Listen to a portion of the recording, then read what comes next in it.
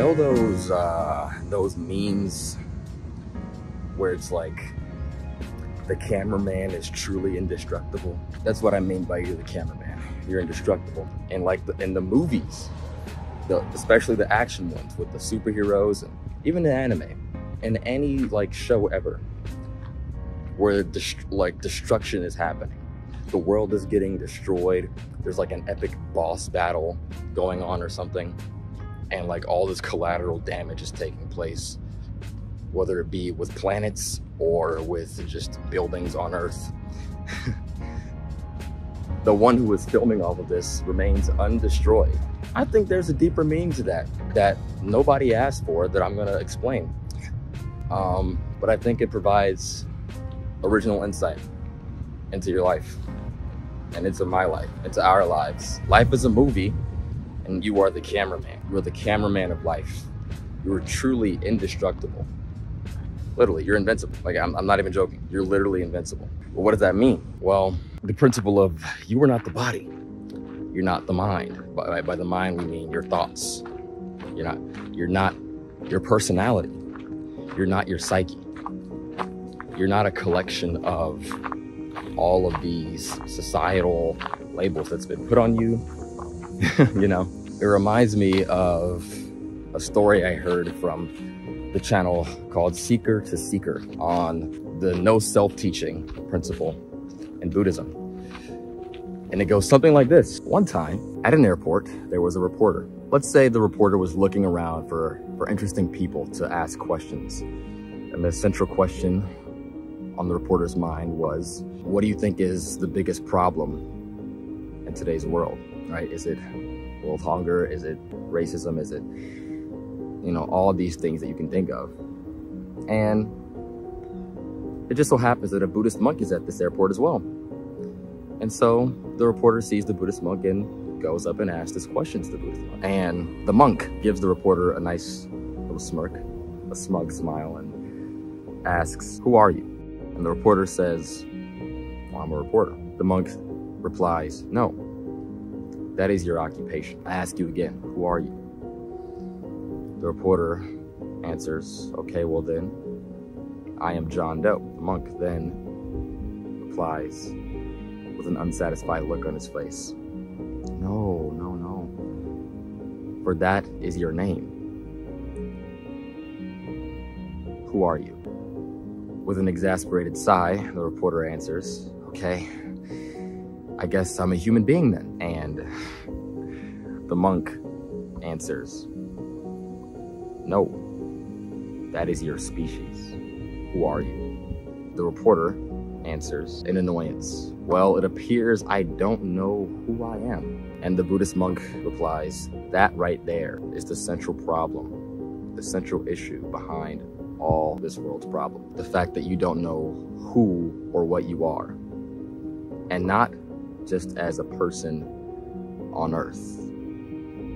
We're talking about who or what you are existentially. What exactly are you?" And here I am saying that you're the cameraman. If life is a movie, you're the cameraman. As those in spirituality would say, you're the watcher, the perceiver. There are problems with saying that, but we won't get into those in this video. We're just gonna explore what that means, what it means to be the cameraman of life. Let's make this interactive because I want your full attention, I want your full engagement. If you're listening to this video in the background, if you're doing anything, please stop what you're doing. If you're driving, don't watch this video. Whatever you're doing, stop, and I want you to interact with me. I want you to go through this with me. We're gonna do a little exercise to maybe potentially realize what you truly are.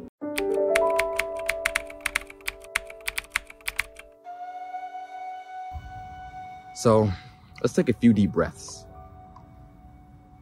Breathe in and out. In, out, in, out,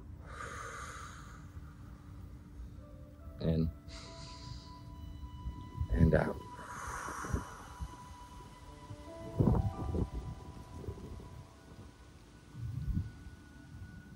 Become conscious of your bodily sensations.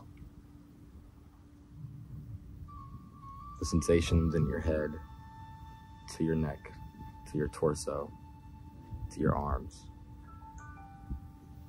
to your legs, and to your feet.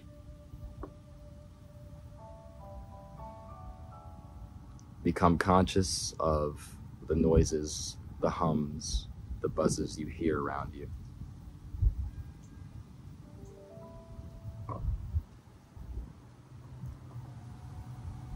Become conscious, become aware of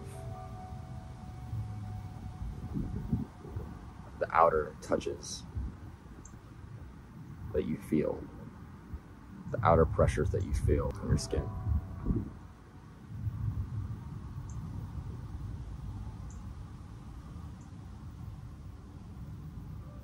Any emotions that arise, just become present. For the sake of the effectiveness of this exercise, we're going to make two base claims. That one, the realist reality is this present moment, this direct experience. All there is this present moment. It's just direct experience. And two, all of your present moments, so to speak, in life, all of your direct experience consists of 5 to 6 channels of experience, so to speak. Sight, sound, smell, taste, and touch, and thinking. That is all you've experienced in your life.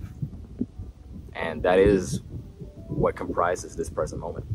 Interconnections of sights, sounds, feelings, etc., and thoughts. Notice how that is reality for you. That is the realist reality for you. This present moment, the realist reality, is just a complex connection of basic sensations, basic sensory information. Notice that as you become more present. All of this together, we're gonna call this the movie of your life. The movie, right? I'm Steph, so for me, and my first person direct experience, all these sights, sounds, and collections would be the movie of Steph. And now I want you to notice that projector, the light or the shiner, that which shines onto the movie or the play of your senses. What is it that notices the inner and outer feelings, the inner and outer sights, the inner and outer sounds? What is it that is shining onto those things?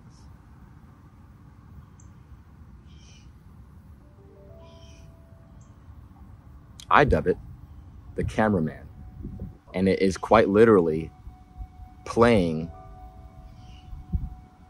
the play of your inner life, of your inner and outer life.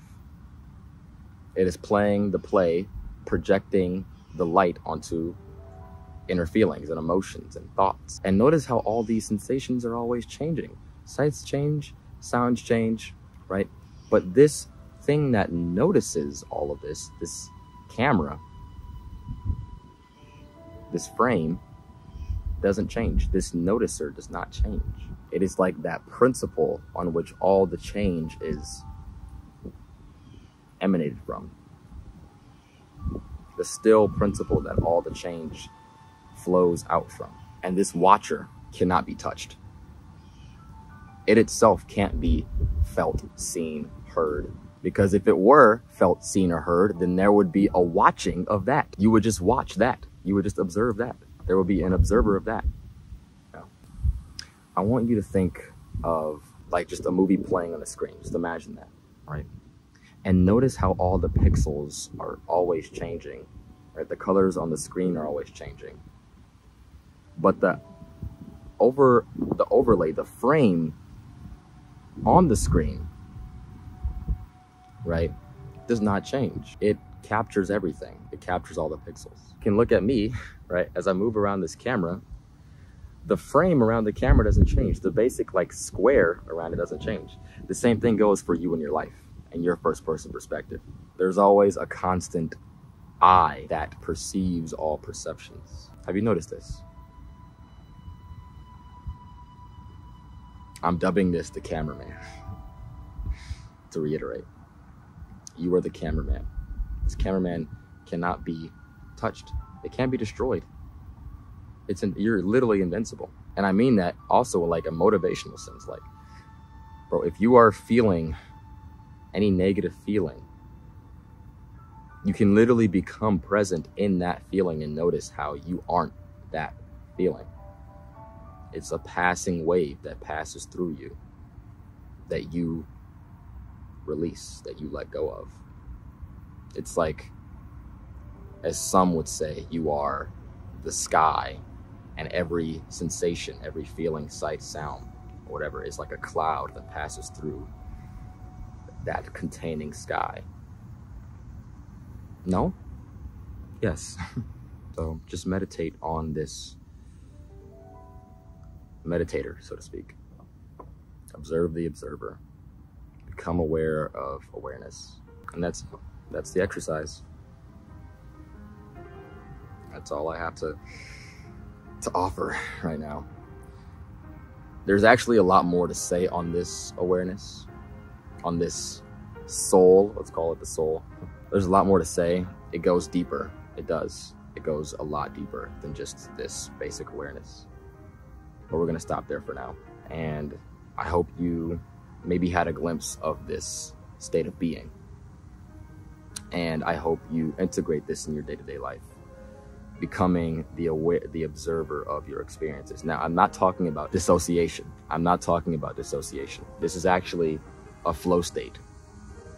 This is a flow state. You know how in flow state descriptions, there's this description of a lost sense of self, or you become one with the activity, the present moment activity in which you're doing. That is what I'm talking about. The more of an observer you become, the more present you become.